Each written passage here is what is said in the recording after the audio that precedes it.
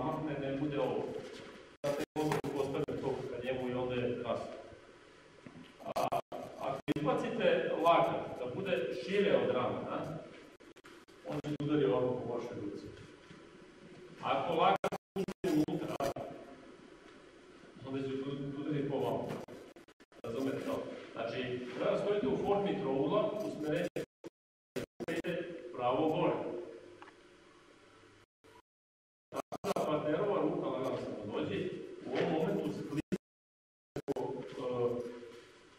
ove ruke. Znači, pokret rukom, zato što dok vi radite ovo, dođe. Ovo dolazi veoma brzo. Ovo ide najkraćim putem pravo do ozdo gore, znači vežba Shomenuchi i undo iz treće ruke. I, naravno, u ovoj poziciji, ako ja podigao ruku ovako, on bi verovatno udario bez obzira da podignete ruku kako treba.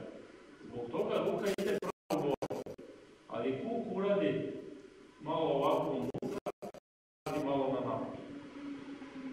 Idela napad, dok se ne dodirnete, a onda vratite ruku. Tako da proklisa, on se nađe ispred vaše ruke. Znači, evo gledajte tu stranu. Nije ovo, nego je ovo i u momentu dodira je ovo i ta ruka blizu. Naravno, to se ne vidi tako da onda samo ajde što to. Razumete?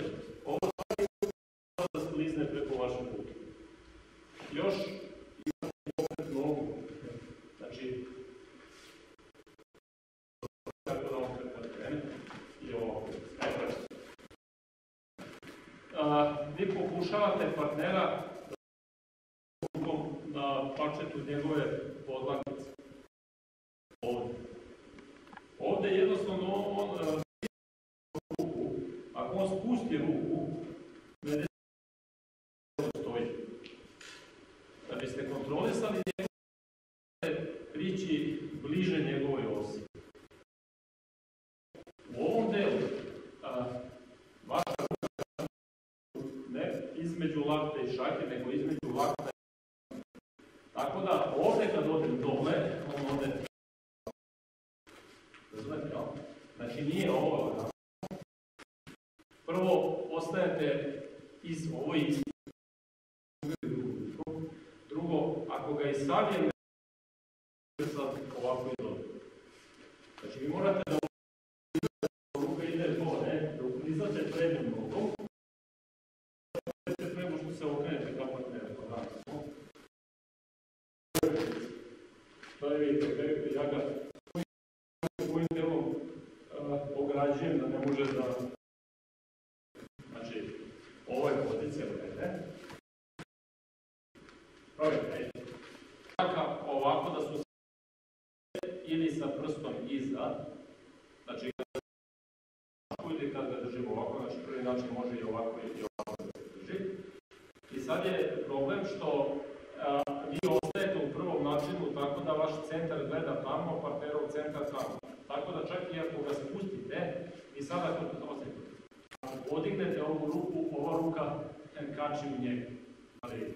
I onda bi morao da radi ili nage plastičan, znači ili nage. U ovom slučaju ne želim da uradim. To znači da vi zaboravite da okrenete kuk, tako postajete do kraja jedno sa partnerom. Znači, u ovom momentu da uklizavate i da uradite ovo, da vidite, ja sam sam rekao i sad stoji kao i ovo. Moji i njegovi ruke stoji isto. Tako da ja kad zamaknem ovom rukom, ona ide u prazno. Dalje, vi vučete ovom rukom, postoji čvrsto. Ne mogu ja ovom ruku da ga povučem. Mnogo je jače mene. Ovu ruku ostaje, ovom rukom zamaknem. Onda se preko ramenog pojasa sve prenese na ovu stranu koja ga u stvari dodiruje preko moje ruke. Tako da u ovoj poziciji, kad odemo gore, vidite i dalje stoji isto, i dalje smo u skladu. Sad možemo se nekad. Razumete, ali?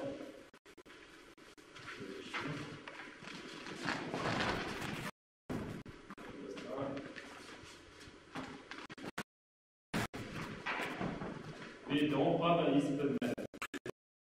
Pravi deo tela. Pogledajte. Ako hoćete partnera da spustite ovako dole, ako to je teško, samo neko ko je slabiji od vas. Međutim, ako uradite, vežbu bude na vaši um. Pogledajte. Znači, onda je bilo ovako upada. Znači, to je prolazni period u ovom momentu. Ovdje je već počeo da nas diže silna reakcija od podlogu. Sada sam bacao praktično sebe. U drugom načinu morate ovako kao mačku za vrat sa laktom do podigne rame, nego ovako da budu dole. I morate da okrenete kad ukove i da proterate partnera bočno.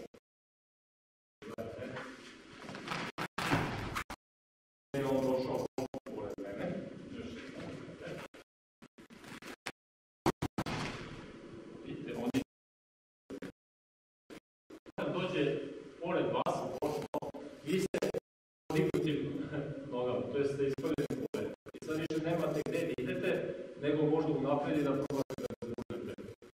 Ovako što je bez veze, ili da vraćate u glavu. Znači, u tom položaju i vi morate da budete sa kolenima dole. Da vidite, moje kolena su dole i ovdje je dole. Sada, kad su kolena dole, noge gore i tako. Znači, ovo je tehnika.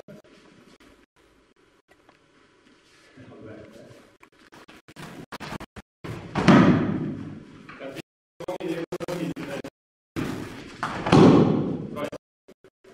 početku sa prednjom nogom. Međutim, problem je sada da uradite, recimo, drugog načina sa drugom nogom. Vi ne uđete dovoljno duboko. Znači, uđete nekako prednjom nogom, ali u nastavku kada je partner nogo ispod vas, da svaki neko i napao, onda nije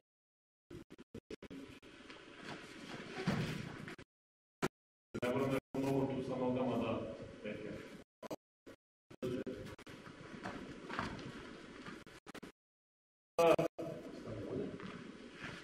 Ovdje je tu je dovoljno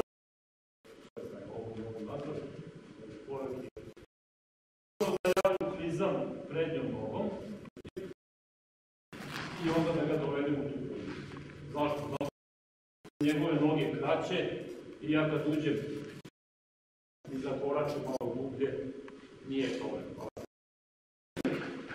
Ako je problem ovakav, niko, razumete, on je više od mene. Ako ja uđem tu hvala. On mi stalno stoji tu nekako, to jest ja sam stalno ispred. Nemam čime da ga se pustim po stranu. Zbog toga probajte ovako. Kada ova noga ukliza, skočite dublje i izvucite. Gledajte šta se onda dešava. Onda njega vuče dole. Ne vuku moje ruke. Nego moje telo koje ide gore dole. Moje telo u odnosu na partnera. U zavisnosti od toga kako držite ruke, partneri ili predaleko od vas ili tamo blizu koliko treba. Šta to znači? Lagano sam dođe do vas. Ako ovako, pošto ruke stoje ovako, ako ovdje preko spuštanje izvuče, partner je daleko od vas. To znači da vi u stvari hoćete da spustite šak. Znači, još jednom dođe. Gledajte, ona je mala i ja lako mogu nju da spustim šakom. Međutim, ruke su suviše prave i onda je ona daleko od mene. Razumete pravo? Vaše ruke treba padaju u zlaka. Zlaka su okačene u ramenom pojasu, ruke su postavljene ovako u zlaka. Kada ruke tako padnu, pa je blizu vas, ali može bude daleko. Znači vi kad uđete, dođe svijest. Uđete, kad ruke padaju, njegove linije dolazi na vašu liniju. Ali se dođe isto. Znači ovdje vidite to polako. Znači ako su ruke prave, on je daleko. Ako moje ruke stoje ovako, on je daleko. Bez obzira što ja njega zakačim. Moje ruke moraju ovako sa sve kolenima. Da vidite kao moje osike u ovom centru. Dobro. Zato što je to iz ovog sečenja mačem, ovakav način sečenja zove se Shomenuchi. Međutim, to nije kako bi rekao, uvoditi Shomenuchi, jer neko ko će tako da vas napada vas mačem. Normalan Shomenuchi je ovo.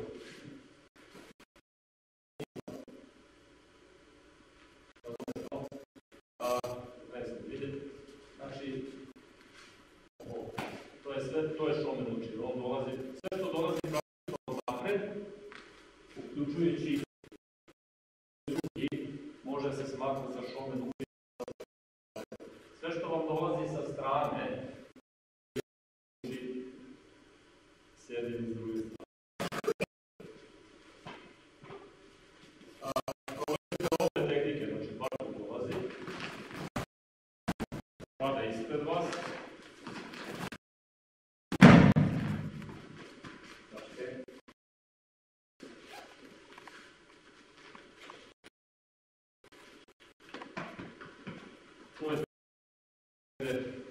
ove kockice spojite. Drugi način. Ta ruka je korisna ovdje. Probaj da me dodirite. A moja ruka je tu. Razumete, jel? Znači, posle ovoga slobom pustite tu ruku. Sa druge strane, kada partner ide pošto pored vas, kada uradite ovo, nemojte da držite ovo.